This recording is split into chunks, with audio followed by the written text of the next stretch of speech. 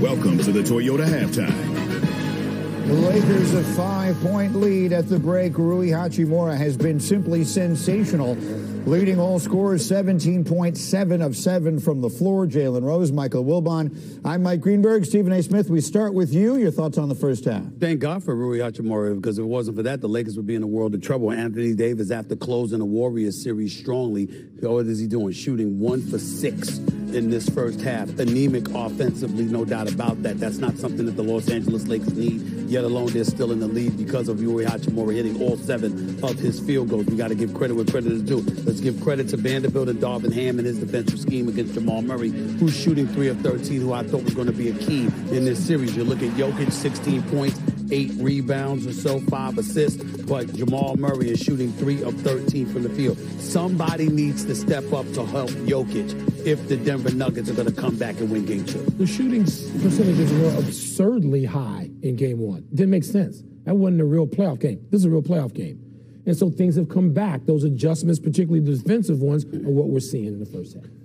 A key to the Lakers is you got to shut the water off of Reeves, D'Lo, and Schroeder. They're 4 for 17. For the Nuggets, you got to find a way to get blocks, get steals, get rebounds, and get out in transition. The Lakers ain't getting back on D.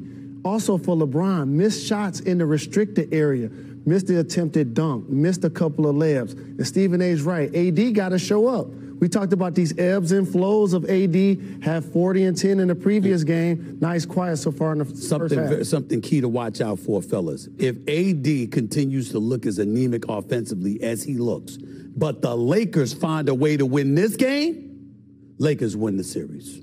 You win a game with Anthony Davis being anemic offensively on the road. That says a lot about these Lakers. Let's see if they can pull it off. When do we start to, I do, expect this pattern is the norm? Yeah. This is not something that's the exception. And oh my God, where'd this come from? That's what happens. Because he had 40 the other night, and tonight he just can't get, he's active, but he just can't get a shot to fall. Absolutely. And also Michael Porter Jr. and KCP got 2 fouls earlier. The Nuggets got to find a way to be productive when their big fella goes to the bench, Joker, and Rui Hachimura comes in for the Lakers. All right, LeBron James has 10. Obviously, it could easily have been 12 if not for that one moment he would like to forget. But his team is up 5 at the break, and we're back in just a moment on ESPN.